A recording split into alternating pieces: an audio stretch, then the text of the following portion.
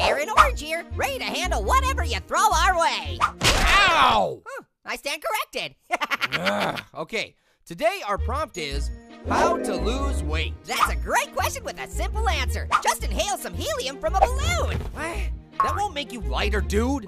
Maybe not, but if nothing else, your voice will sound super funny. And laughter burns calories, people! Okay, that's enough. Pear, don't interrupt me while I'm exercising. Laughing doesn't count as exercise. Ooh, I'm really feeling the burn.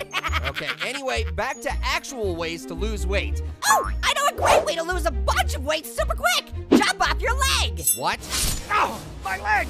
Ugh. Dude, don't tell people to chop off their limbs. Why not? We're doing fine without them.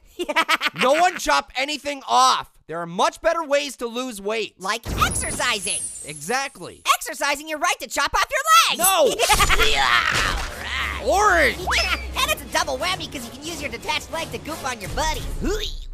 Yes, sir, Rib. That'll get them laughing, and together, you'll giggle away the jiggle.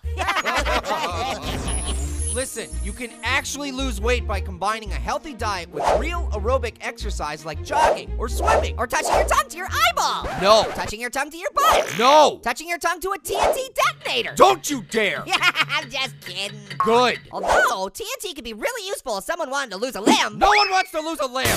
Okay, geez Louise. So diet and exercise is probably the way to go. Correct. So like I was saying, jogging or swimming or biking are all great ways to burn calories. What if your tire goes flat? Then you just pump it back up, Orange. Oh, good idea. And I bet that's really good exercise too. Sure, yeah.